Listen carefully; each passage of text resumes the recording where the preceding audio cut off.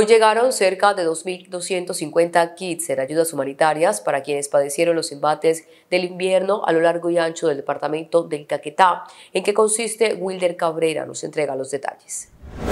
Buenas tardes. La administración departamental en cabeza de Luis Francisco Ruiz Aguilar gestionó ante la Federación Nacional de Departamentos ayudas humanitarias para los damnificados por la ola invernal en varios municipios del Caquetá.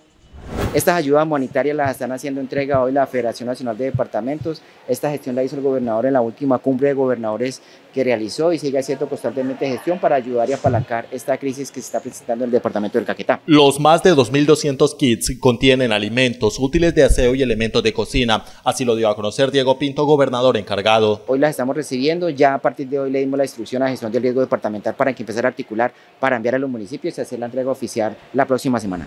En los próximos días se espera que dichas ayudas humanitarias sean entregadas a los damnificados de los municipios de San Vicente del Caguán, Cartagena del Ceirá, Puerto Rico y El Doncello, de acuerdo a la caracterización por la emergencia que se vivió.